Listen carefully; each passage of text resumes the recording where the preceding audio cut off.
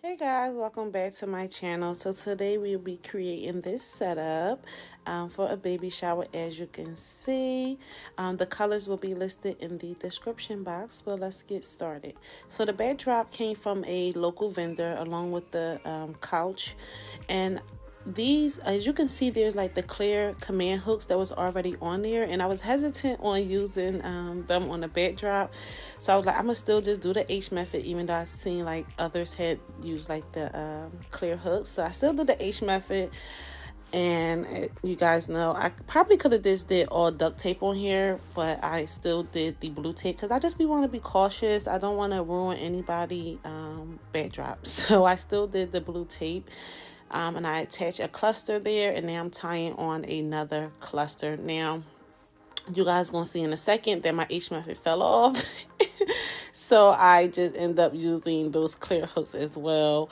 That was already on the backdrop. I added like some extras, but I figured it was no problem since it was already used before, and I just went with that. Right there is when the tape came off. I probably should have just used all duct tape because I won't use it on the front area where the paint is at, like the paint. But if it's on the back, I don't mind using it, of course. That's when I added on the clear hook, and I am reattaching it. And I feel like these backdrops are always not hard to do, but because if you're not putting the attachment point on like the front of it, and you put the attachment point on the back, it always pushes the garland to the back of the backdrop.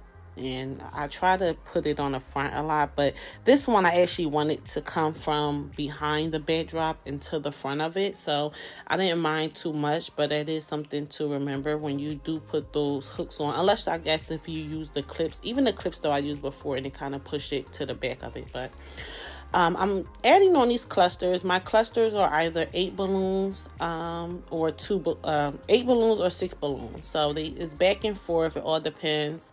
Like that pink right there, and that pink, if you guys want to know right now, it is what color? Oh, well, it was the regular pink inside Cameo, so pink inside Cameo, and that is a cluster 8, and I attached another cluster 8, and this is also a cluster 8 with a 16-inch balloon inside, or 18-inch depending on the brand. And then that's a cluster of 6, and you guys know I attach all of my clusters, majority of them, by the neck. If I don't attach it by the neck, it's because I just having a hard time doing it. Yeah, pretty much I just either my hands are giving up, or the neck is not too long and it's just too much, so I just grab a 260. But most of the time I do attach all my clusters neck to neck. And here I'm adding on my quad of 4 balloons. You guys know I love to end the garland with a quad of 4. What I've been doing lately, though, I don't do like quad, all next to each other at the end. I do maybe a quad, then a cluster of 6, quad, cluster of 6. Because I find that when you do 2 quads next to each other, it may put like a little space in between those two, of course.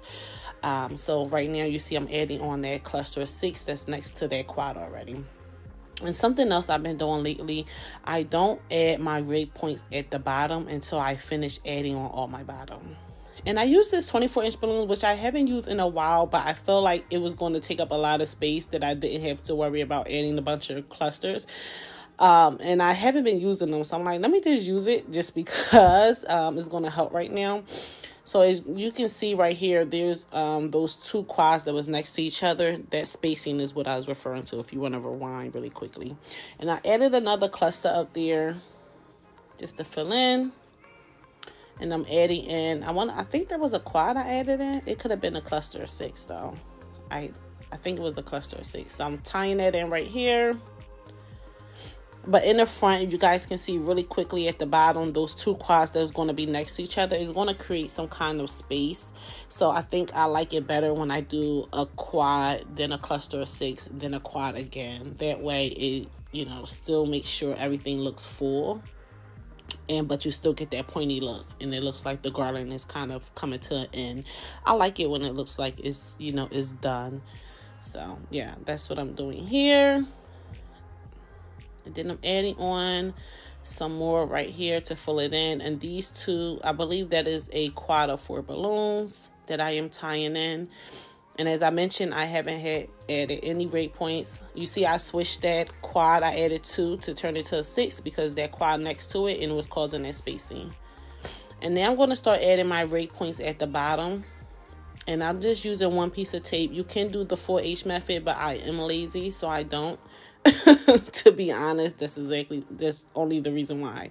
And I do know the duct tape hold pretty well. Yeah, so it also, most of the floors that I'll be working on is like laminate or wood, so it holds pretty well. And when I put the 260 over, I grab at least 2 balloons. I've been 1 or 2, but lately I've been doing 2 for, I don't know, extra support, I guess. So I put it over 2 balloons, as you can see. So I went around adding all my rake points, making sure nothing moving. And then sometimes you may need to retwist some things. If you find that your balloons are not sitting together right, it may be because it's not twisted properly. Not even twisted properly, but you may need like twist them around a little bit because the balloon's going to find its way to like nestle in each other. So if you find that it looks a little awkward, then you may need to just, you know, twist it around.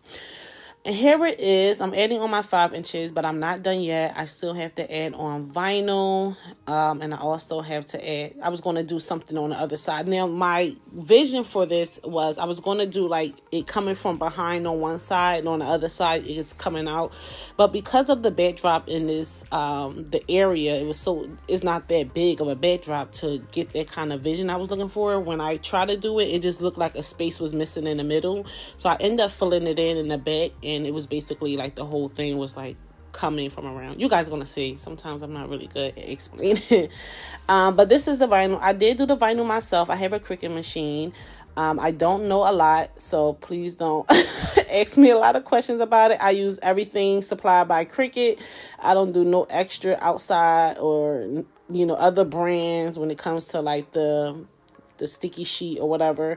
Everything is by Cricut. I use everything by Cricut. So, and I'm just attaching it on and making sure I am going over the letters as I am removing. And I also reuse this, what is it called, tape or something tape, I forgot. I'm sorry guys. I reused it for the other part of the name, which was J. So I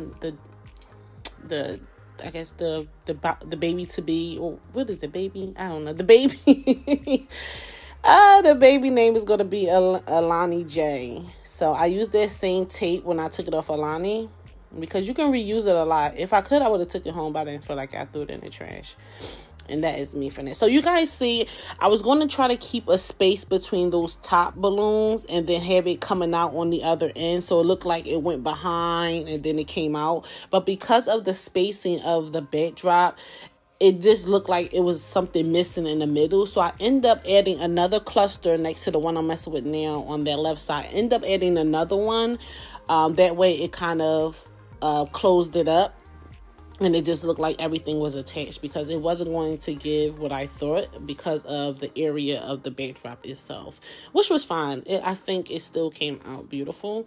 The only thing I probably would have done different, like that cluster of paint, that Cameo on the right side was a cluster of 6. I could have maybe did a cluster of 8.